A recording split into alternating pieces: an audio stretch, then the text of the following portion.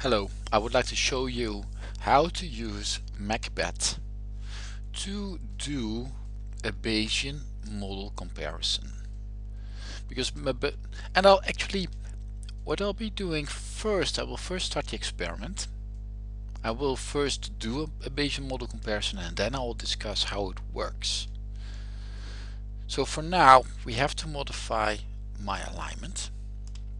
And I just used the GitHub web interface to edit that file.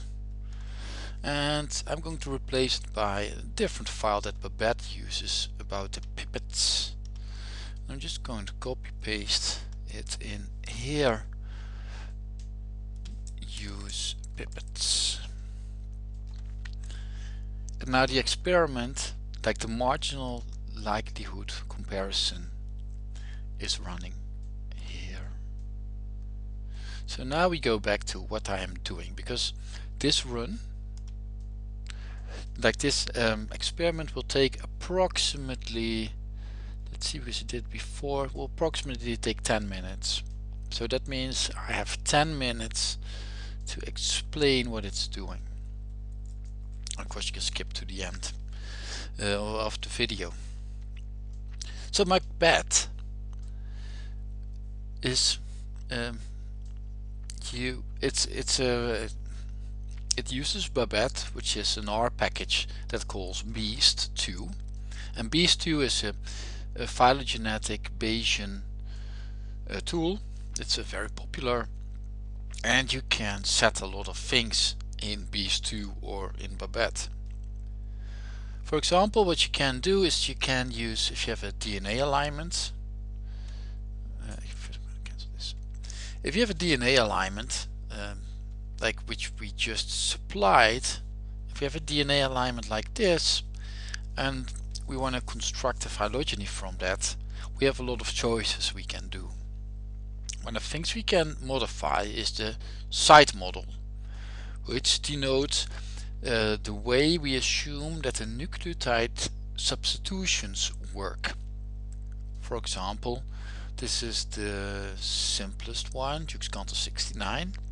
The Dukes-Cantor 69 model assumes that if you have one of the 4 nucleotides, it has an equal chance to mutate randomly to the others. So all rates between nucleotides are equal. This is the simplest model, and that's why it's fastest, but sometimes it may be an oversimplification. Well, the other extreme is the GTR model, which assumes that all rates can be different. For example, from an A to a C can be a different rate, and from an A to a G and can be a different rate from an A to a T. This is a more extensive model. It takes more parameters, but also has more degrees of freedom. And what McBette does, and I will also explain the others, what McBette does, she will tell you which model you should use, like which model is warranted to use. So if your alignment really appears to follow the simplest model, which is the Dukes-Cantor 69 models, then McBette will tell you so. And the key word here is warranted, because the GTR model, which has more parameters and thus has more degrees of freedom, which always results in a better fit to the data,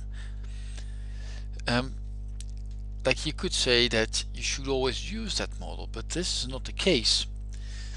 This is not always warranted, because we use a lot more computational power and more degrees of freedom with more parameters, and we should penalize any site model by the complexity it assumes of the world. So for that we use the marginal likelihood. So the marginal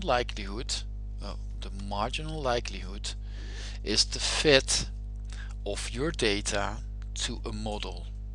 So in a Bayesian inference, usually you don't measure the marginal likelihood.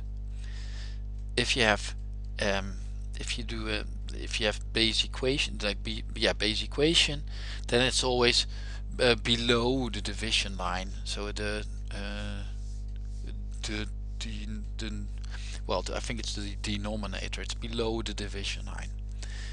And usually you don't calculate that because you don't need it, but calculating it is useful because it gives you your fit of the data to the model.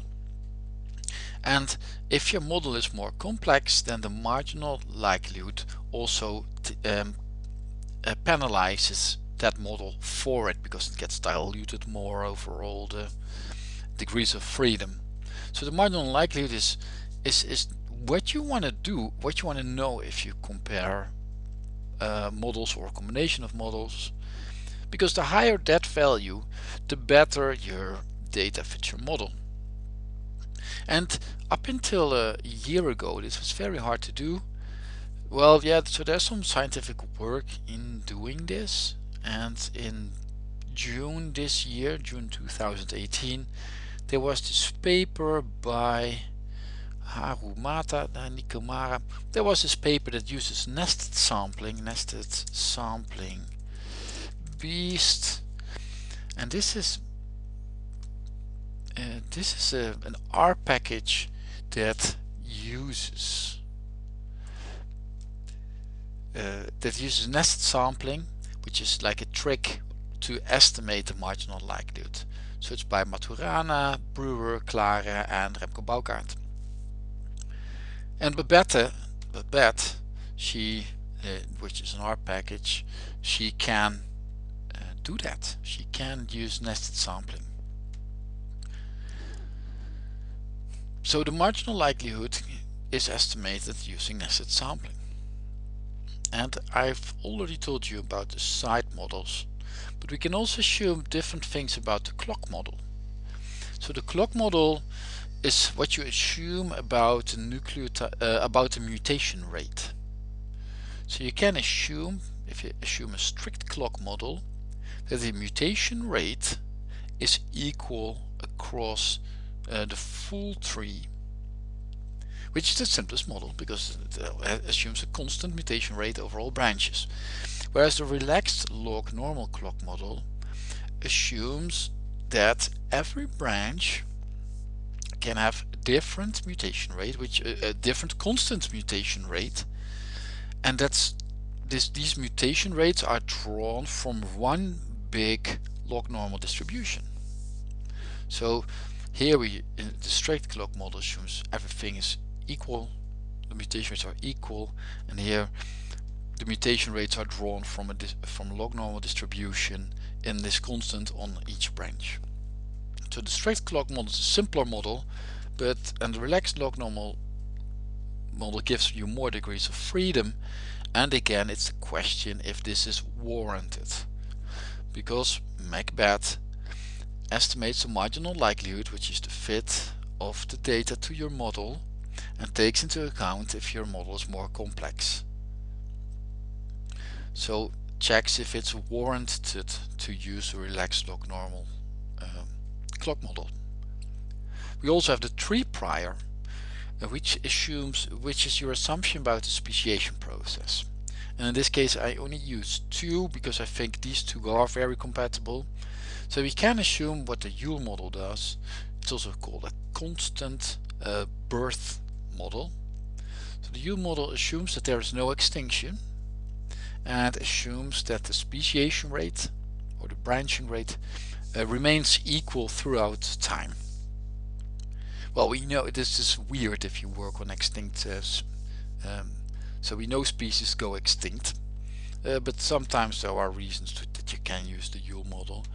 And the birth-death model assumes that the birth rate remains constant through time, but also the extinction rate can be can be non-zero, and also remains constant through time. And again, the Yule model is the simplest model, and it has a marginal likelihood, and the marginal likelihood is the fit of your data to the model, and takes into account if the combination of models in this case is warranted to pick. So this is what McBette does. I'm just check how far she is. 8 minutes, so 2 minutes more more or less. So this is what she will show from our the pipettes we just let her investigate, and then she will also show the best model. So the default alignment, which is in McBette, not now, but it will be the primates again. It was about primates, and it shows you that you should use this combination. Should have used this combination. It's the best fit. So it has the highest likelihood. So, and because this is a logarithm, e to the power of this is bigger than e to the power of this value. So this is the highest value. That's great. And so apparently, if for the primate we should have used an HKY model, which is some intermediate nucleotide substitution model, strict clock, and we should use a burst death rate. So for example, for the burst death rate, it was warranted to use more parameters over a U model. But for the clock, we can just safely assume, or we should assume, that these that the mutation rate is constant throughout the simulation for all branches. And the side model HKY means it's more complex than the Jukes-Cantor model. Jukes-Cantor is an oversimplification, but also it's not that complex that we should have used a GTR model in our comparison. So we should have used HKY. So this shows you which combination you should pick when you do a complete beast run. This does not tell me anything yet about what the phylogeny looks like. You really should use McBette or BS2 for that. But it does show you which model to use. So we see that McBette is done. So let's take a look at her results. So this is apparently how we should analyze the pipettes. So here is the table again, and the best model in this case is GTR model. We should assume a relaxed log normal clock, assume burst death rate, and well, this is marginal likelihood. Alright, so what I've just showed you is that McBette allows you to do to compare the marginal likelihoods in Bayesian inference using only one web interface thing. So you don't need to install anything. All you need to do is you have to fork this GitHub on your account, modify this alignment file. Actually, you can also do a pull request, whatever you want. You have to activate Travis. So if you have a GitHub account, that's also free. And then without any work you have to do, you can do your Bayesian model comparison. So it was a long video because, well, the process takes 10 minutes. But I hope you enjoyed it, and I hope you enjoy McBette and have a nice day.